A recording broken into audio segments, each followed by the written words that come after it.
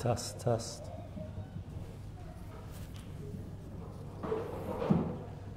Is it okay I take my mask off while I preach?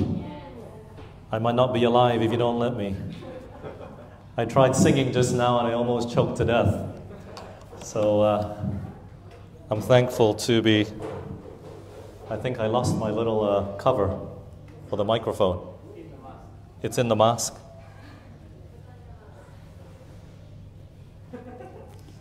It fell. Well, happy Sabbath, everybody. I was really fearful this morning that I would not fit into my pants. I have not worn them for 6 months. You only see the top half of my body. So, God is good. I was watching all of you give your praises this morning, and I was getting very fearful. Please sanitize the mic afterwards, and everyone that touched it and gave a praise, please wash your hands after that. Okay? I think our ushers need to just hold the microphone, and then we give you 30 seconds and pull away. I am thankful to be back here this morning. It's nice to look at faces and not a camera lens. I'm thankful to be here also because this past week, this is the first time I'm coming out of my house since Monday. I'm reminded of my age as I twisted my ankle while warming up for badminton. I hadn't even played a game yet. So I've been bedridden since Monday night. And I'm just so thankful for a wonderful, strong wife that continues to take care of the whole house and keep it humming and running while I'm lying there being served. But definitely a joyous time, amen. Just good. My last sermon was at SAC. I think it was the 17th or 16th of March, and it has been pretty much exactly 6 months since we worshiped together. And Melissa came for one Sabbath, then she was in lockdown. Cheryl, we forgot to introduce you, but yes, we do welcome you. It is not easy to transition from being 6 months or 5 months, or 3 months rather at DAC, and then now coming to SAC, but I'm thankful that she has been willing to serve here with us at SAC, and we have 15 Bible workers, and God is good. He's been sustaining all of us, and the fact that we're here this morning together is a big testament to how good God is to all of us. As we are seeing the cases rise again, I think there is a bit of fear and trepidation in our hearts, but I know that the Lord knows what He's doing, amen? Amen. It is so good to hear that. It is so good to hear your feedback. Just pray for me as I'm standing here that my ankle is going to be okay. But let's bow our heads for a word of prayer before we get into the message, shall we? Father in heaven, thank you so much for bringing us together. Thank you, Lord, for watching over us. And thank you, Father, that we have your word as a promise and an assurance that Jesus is still in control. And so, Lord, as we're about to open your word now, we ask for your presence. We ask for your leading. We ask for your guidance. And continue to be with those, O Lord, that are watching from home because of the lockdown. I just pray that you'd please grant them a Sabbath blessing as well. And please be with all of us. Teach us with thy Spirit, we pray, in Jesus' name. Amen. I'd like to invite you to turn with me in your Bibles to 2 Kings. 2 Kings. And we're looking at chapter 6 and starting in verse 24. 2 Kings, chapter 6 and verse 24. And it came to pass after this that Ben-Hadad, king of Syria, gathered all his host and went up and besieged Samaria. Samaria and the children of Israel had been through famine before. And quite a number of times there had famine been coming through. And yet this sort of famine that we're about to read about was not because of natural causes, but because Ben-Hadad, king of Syria, came and surrounded the children of Israel, and they were trapped. You couldn't go in, you couldn't go out, and basically they set up a city next to the city to starve you out in order to force you to surrender. And so we understand in verse 25 now what is taking place. 2 Kings chapter 6 verse 25, the Bible says, "And there was a great famine in Samaria, and behold, they besieged it until a ass's head was sold for 80 pieces of silver, and the 4th part of a cab of dove's dung for 5 pieces of silver." Can you believe that? First of all, the donkey was an unclean animal. It was not something that Israelites, the Jews, should have been eating. And they sold the donkey's head for 80 pieces of silver.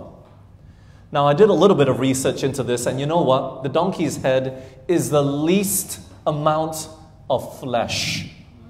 Already the donkey could normally be bought for about, where was it? It could be bought for about 8 pieces of silver.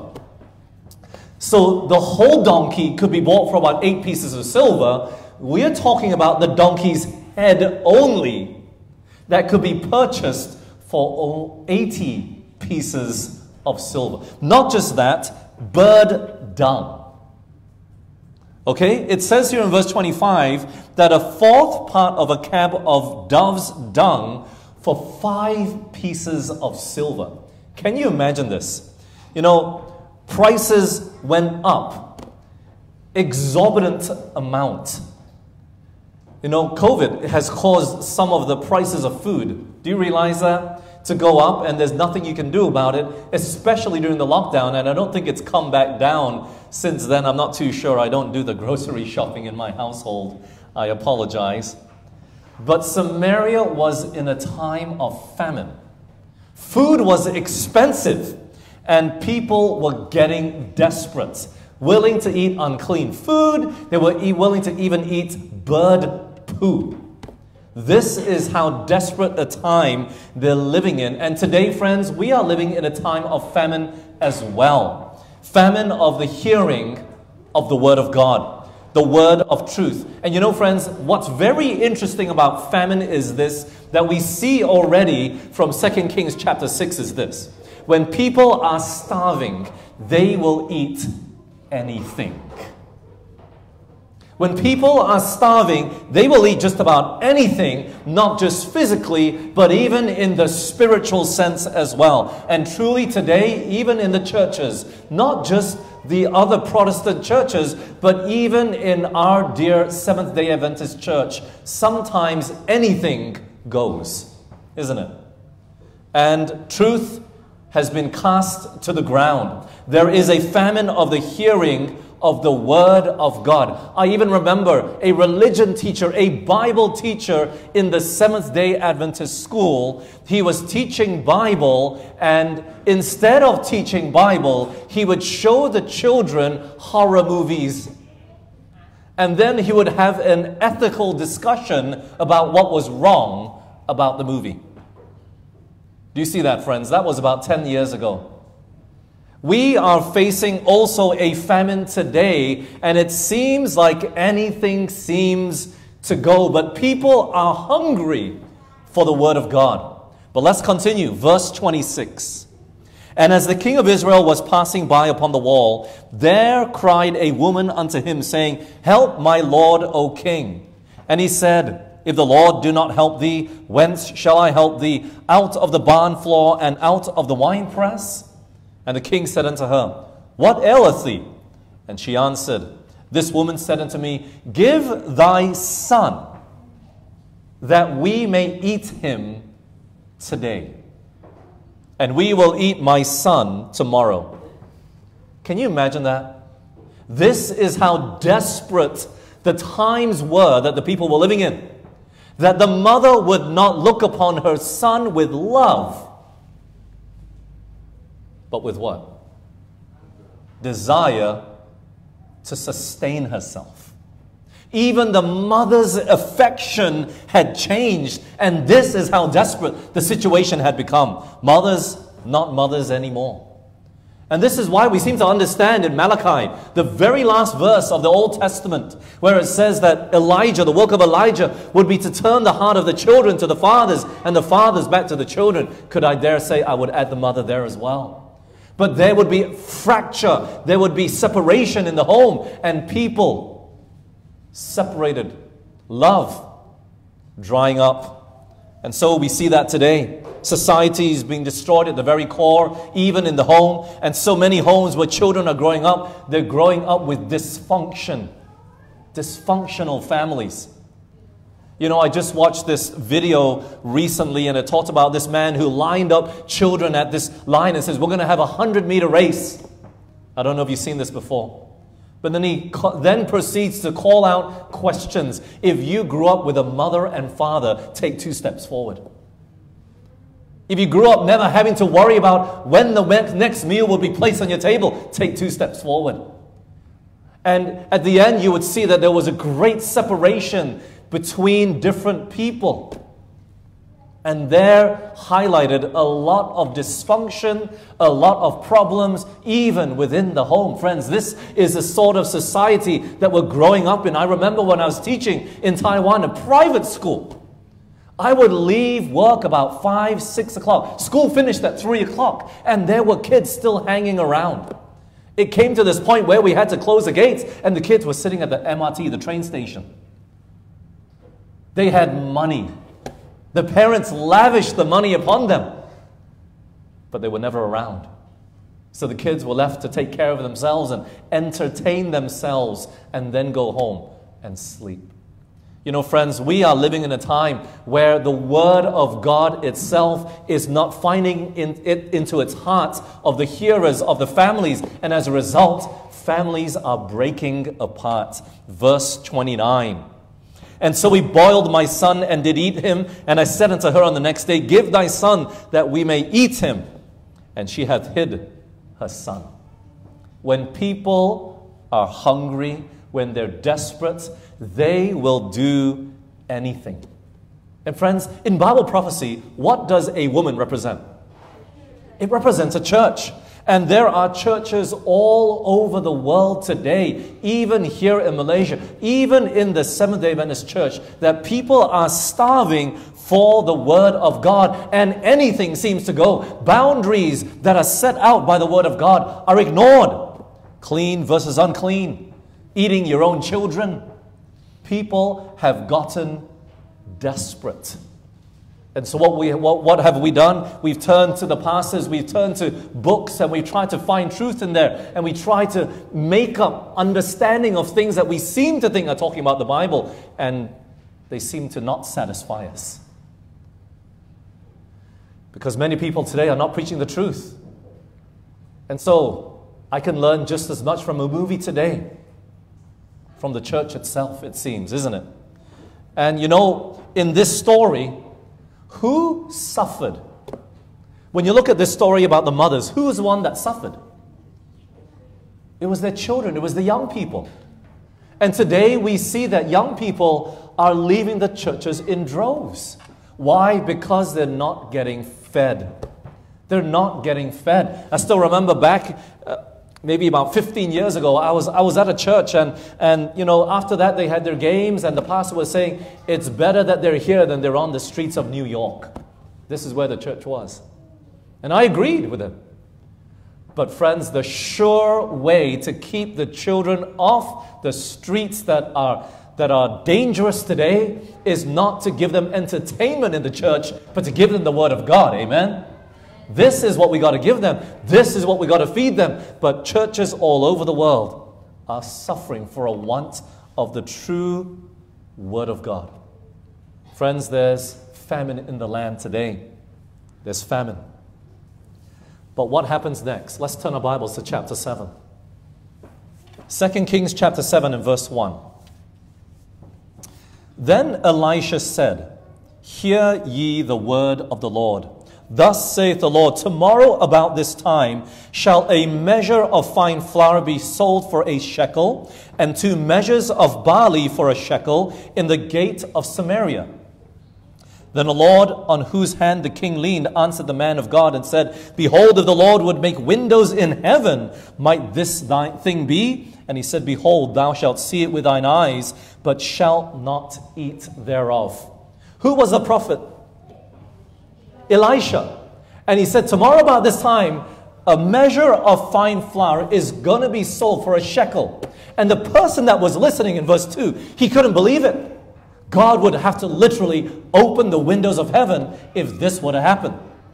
Unbelievable statement. And you know, many of us don't realize how ridiculous or how crazy this statement might have sounded.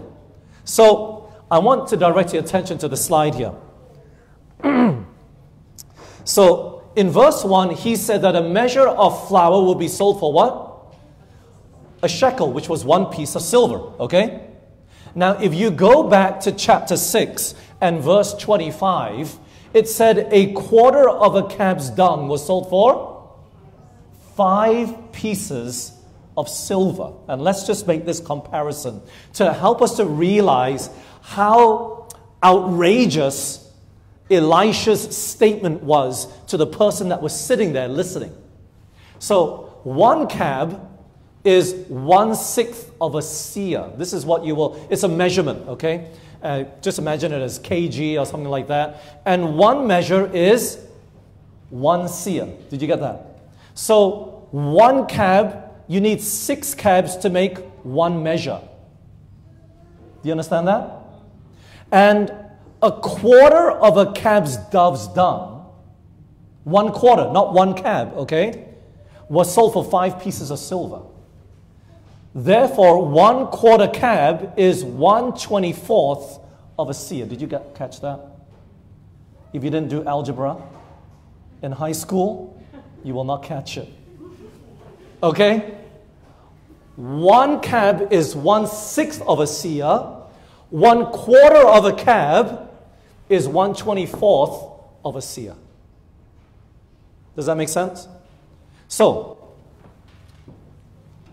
1 measure of dove's dung, not 1/4 of a cab, 1 measure, okay, 1 seah.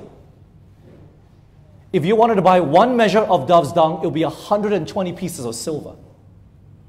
Compared to what Elisha is saying in chapter 7, he's saying 1 measure of flour, not just any flour. What did the Bible say here? Fine flour. This was the good flour. It would be sold for 1 piece of silver.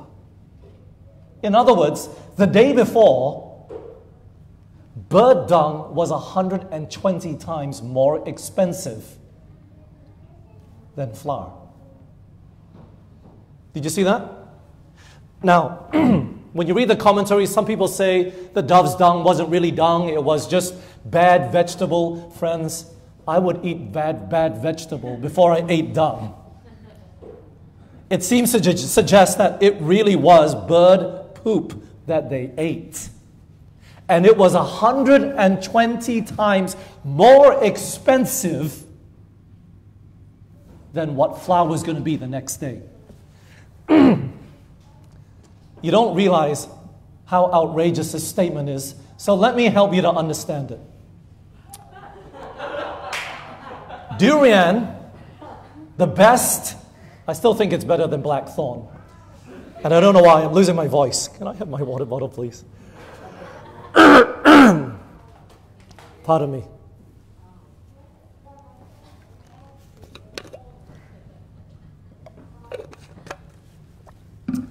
If Musang King is sold for 40 per kilo, that's yesterday. And I told you that tomorrow it's going to be sold for 33 cents per kilo. Only people that lived in the 80s can understand this. This was what durian was sold for 40 years ago. Would you believe it? Now when you look at verse 2 of chapter 7, you will realize that the guy and his reaction, when he couldn't believe Elisha, he wasn't so unfaith-like. Do you get it? You don't think, oh, now when you read verse 2 by itself, you're thinking, man, this guy has no faith. No faith in the prophet at all. But now when we bring it down to our real world understanding, we can have a bit of pity upon what the guy's reaction is, isn't it? But you know, friends, the question is, would we be like that guy, standing there listening to Elisha? You know, Elisha was a prophet of peace. Elijah was more offensive, the prophet of war, it seems. But would we really believe Elisha? This man didn't. And Elisha said, because you're like this, you're not even going to eat the food tomorrow. Today, God has given us a prophet, a messenger. And it just seems right that our little mission spotlight, our video was talking about Ellen White. But you know, she's written a lot of outrageous things. I think she's made statements that some of us, we could never ever believe if it wasn't for science. You know, she was writing 100 years ago that tobacco, over 100 years ago, tobacco is an insidious poison when they were using it for treatment in the hospitals. It's like telling people today, Panadol is an insidious poison.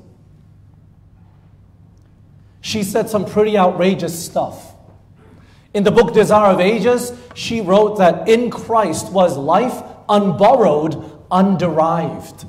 And the people, the Adventists that read it 100 years ago, they were blown away in their minds thinking, is this really true?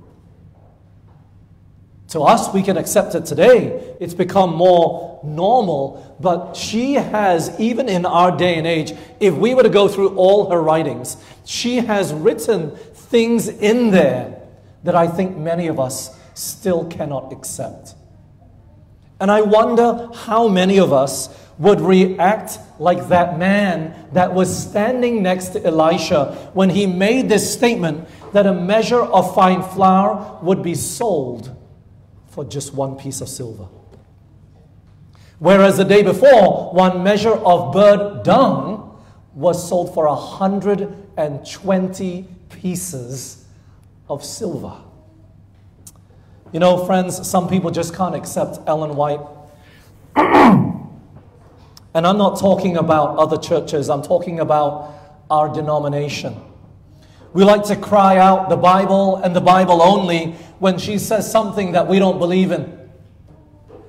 Or we like to condemn any preachers that mention her writings. I'm not giving any quotes today. We like to pit her against Moses, against Paul, or even John. And we like to say such things that, you know, the Bible is here and she is here. Say such things. But you know, friends, I have one thing for you to meditate on in 1 Corinthians chapter 1, verse 12 and 13. Paul says, now I say that every one of you saith, I am of Paul, and I of Apollos, and I of Cephas, and I of Christ. Is Christ divided? Was Ellen White crucified for you? Were you baptized in the name of Ellen White? No, right? She is just a prophet in our midst to point us to our Savior.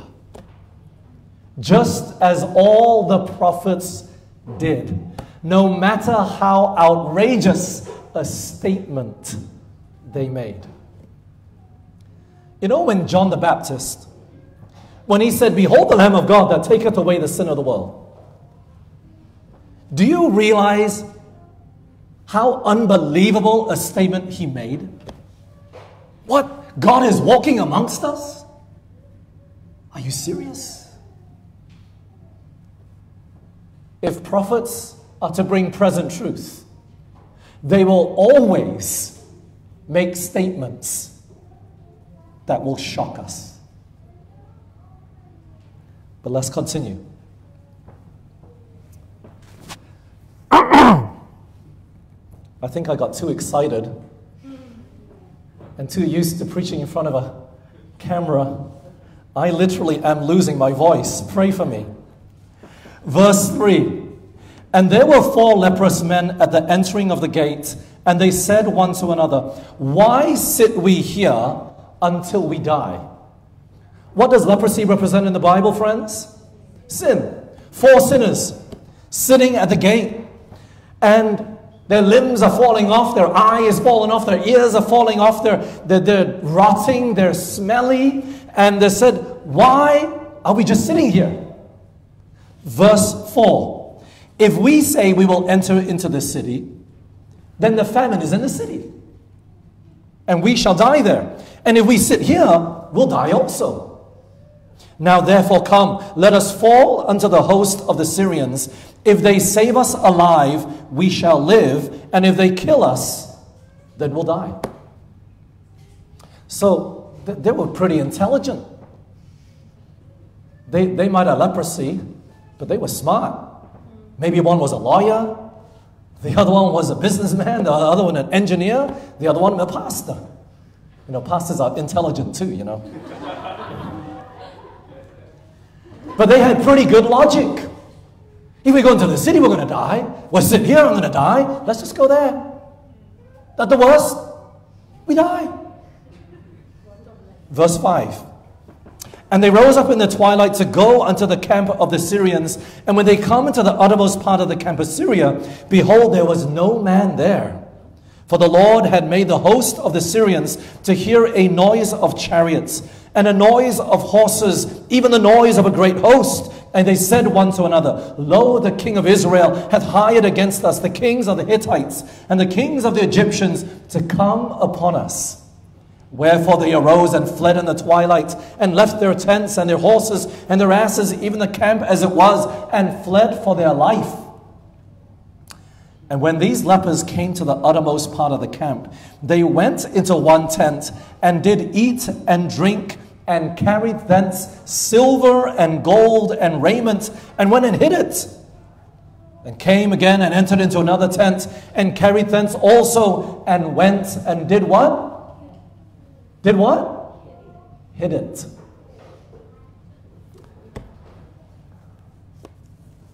You know,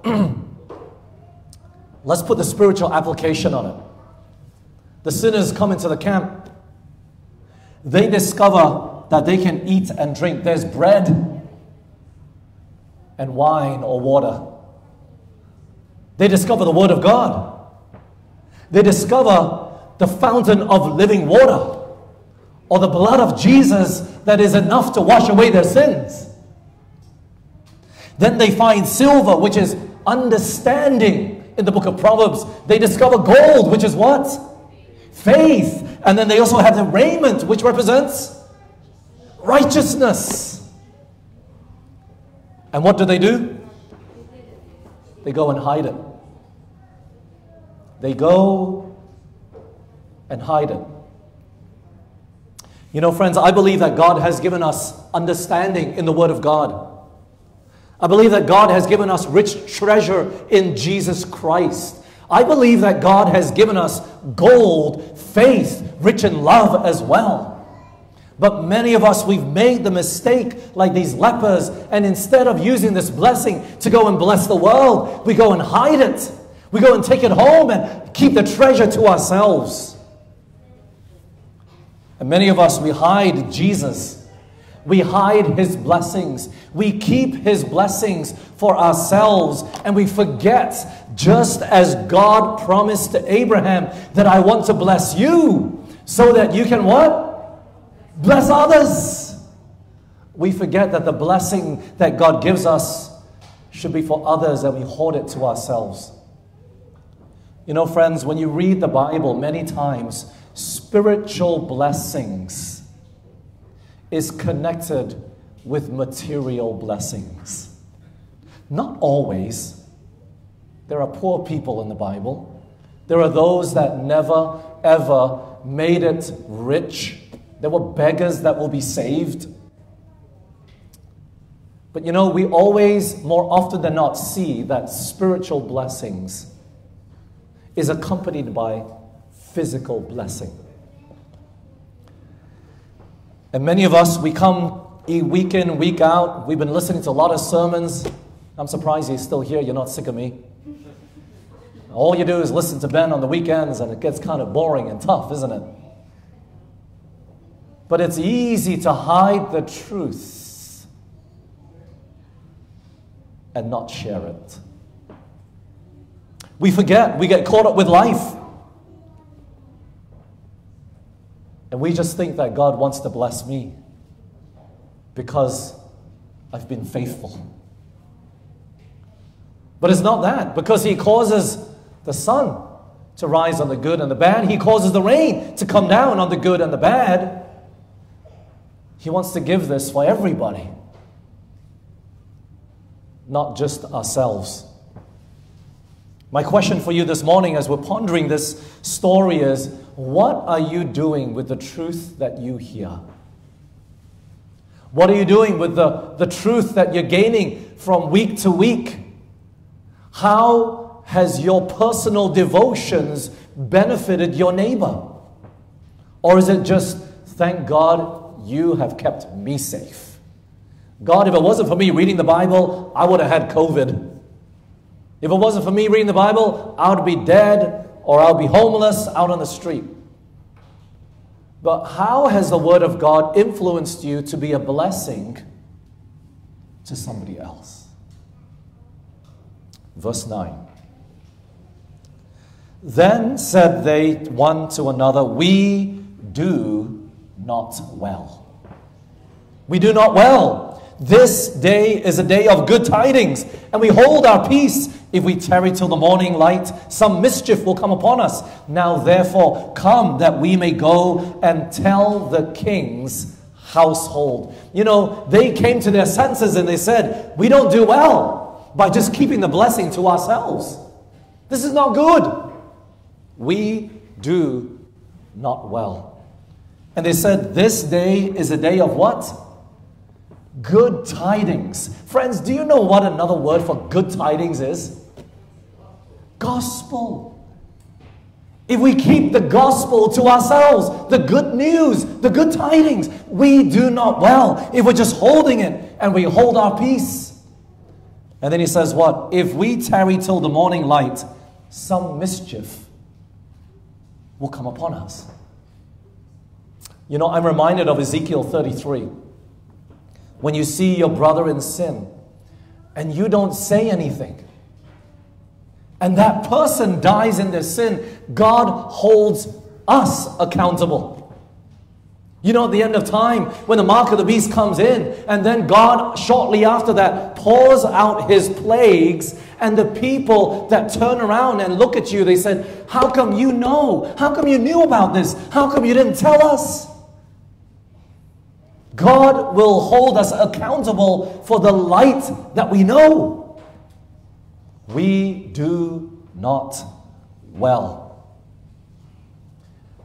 That if we hold back the good news, the good glad tidings, the gospel, some mischief will come upon us, friends. It will be to our own hurt if we hoard up God's treasures and don't distribute it to those that need it most.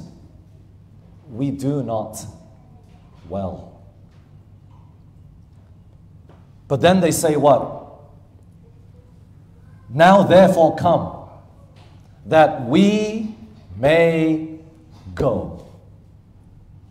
He didn't say, okay, I nominate one, you go. We'll pray for you. They didn't say that. They said, therefore now come, that we may go. Lord, send me.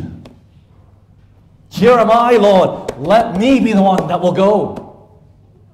And it's those that have attempted much for God that have actually accomplished much for God, friends. We can't accomplish much for God by sitting there and just simply praying. We got to be willing to go and share the good news. I hope that you can line up at the lunch table there where Cassidy is sitting and say, Cass, please, let me preach next week. I wish Cassidy would do that too. Amen. Amen. Lord, let me be the one that will share the glad tidings. I know maybe some of you are shy saying, oh, if I go to Cass, then he might think I'm proud or that I want to share a message. But friends, we've got to be willing. God, send me. If you're too shy, then go, God, please, let Cassidy's heart be touched that he will ask me to preach. You know what I mean? I wish we had more teachers. I wish we had more preachers. Lord, send me. Let me go to share the good news. Let me be the one that will give somebody that is thirsting, that is hungering for the Word of God and for the truth. God, please, let me be that one. Peter, when he stood before the Pharisees, after Jesus had resurrected, after the Pentecost had come down, the Pharisees thought that Peter was still this weak man, easy to be influenced. And so they threatened him and they beat them. And Peter said this in Acts 4:20, I cannot but speak the things which I have seen and heard. He became a courageous man now. He was willing to share the Word of God. He was brave to share the Word of God because he had had a conversion experience with Jesus Christ. It's because he saw the King of Kings, because he spent time in the Word of God, and the Word of God was the thing that gave him the platform to stand upon, that he was willing to preach the truth, even at the cost of his own life. Friends, God really blessed the Israelites. Do you know that? God fought for them. He provided for them. He made them a fruitful plant. But what happened? They hoarded all these things. They built up walls and said, stay away from us, you wicked people. But then when they went out with not the interaction and the idea to share the gospel, but they went out for the idea for gain.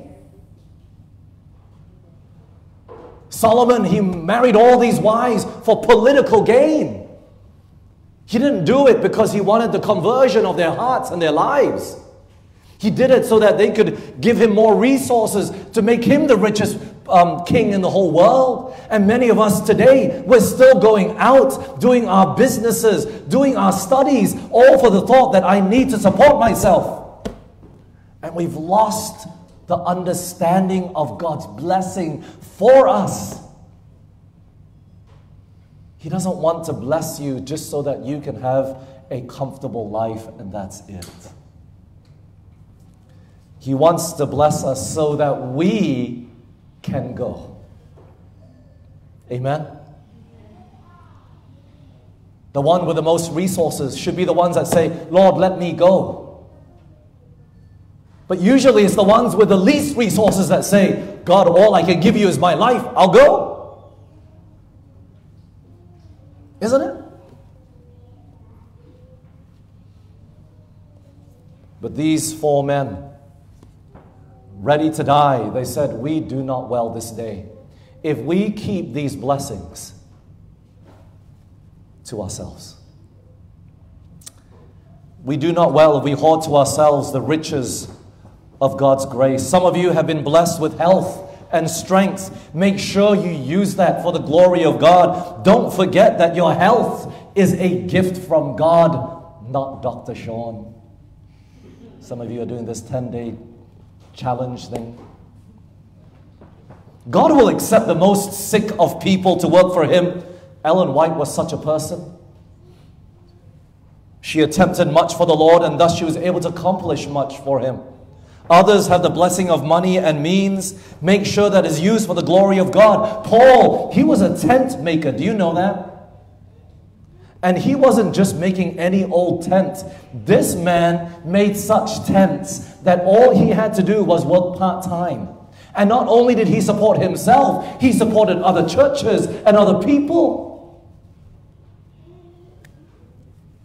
Still others have the blessing of intellect to plan for God's work and not just for their studies and their business.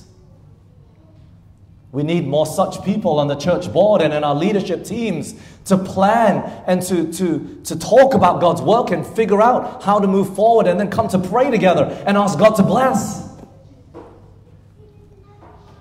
Whatever talent we have, friends, we must use it for the Lord's work and for His glory. Let's not hoard all these things to ourselves.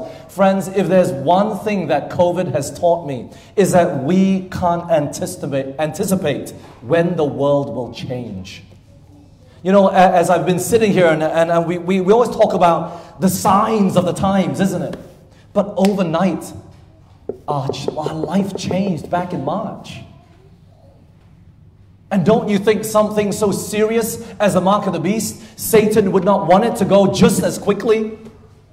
We can't say, God, I'll get my life ready when I see that the political powers are coming together with the church. We can't say that anymore, friends. COVID has taught me that we could wake up tomorrow and the world will be different. We're already living in a new normal, aren't we? And many of us, maybe we're going back, yearning for the old normal, trying to make life as normal as possible for our children, for our friends, for our family, for our parents. But there has to be a new normal today for us. There has to be a reprioritization of Jesus in our life. For stronger devotions and a walk with God, a more intimate love for our Savior, a fuller surrender to Jesus. There has to be a more passionate piety for His work and a deeper devotion to His cause and more sacrificial service. Friends, as our doors to the church have reopened again, let us refocus. Let's grow this church. Let's impact our community. Let's tell our neighbors about Jesus Christ. At the very worst, they'll look at us funny, and then we'll look back at them funny. But friends, it's time for Jesus to take a bigger priority in our lives, isn't it? Let's not go back to our old selves, but let's be a born-again Christian. Let's be a new creature created in Christ Jesus unto good works. Let us be like Jesus this day. And so as we stand for our closing song, I want to invite our leaders to come and lead us in our closing song, My Jesus, I Love Thee. Let that be the cry of our heart, that God would give us an even deeper love for Him today. Let's stand, shall we, as we sing.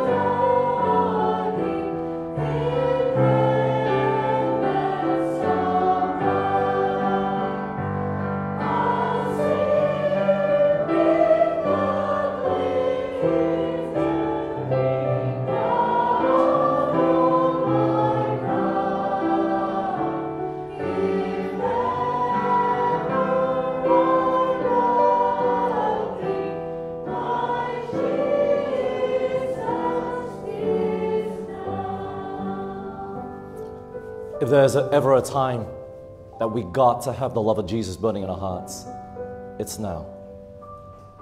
If there's ever a time that we got to make sure of our Savior and our salvation, it's today. If there was ever a time to tell Jesus and even our neighbors how much Christ loves them, today's the day. Let us make that recommitment. In the rest of this year, let's not forget so soon what we've been through, but let us push forward and grow from that and allow Jesus to shine through our hearts, and we be willing to say, God, here I am, send me. Let's pray. Father in heaven, Lord, I pray that you would please be with all of us here. I know, Lord, that none of us are worthy, but Jesus is. And you have chosen us. You've set us apart. You've clothed us with your robe of righteousness. You've blessed us with spiritual blessings. And now you're telling us, my son, my daughter, will you share that glad tidings with somebody else? Oh, Father, I pray that your love would touch our hearts, that it would burn deep in us, that we can just answer as Peter did, Lord, you know. Lord, you know. And so, Father, here is our heart. We give it to you today. Fill it with all your glory. Fill it with your Spirit. Fill it with your love. Fill it with your passion for the world that is dying and lost in sin. And so, Lord, help us to go forward in faith with Jesus by our side this day. For we pray in Jesus' name. Amen.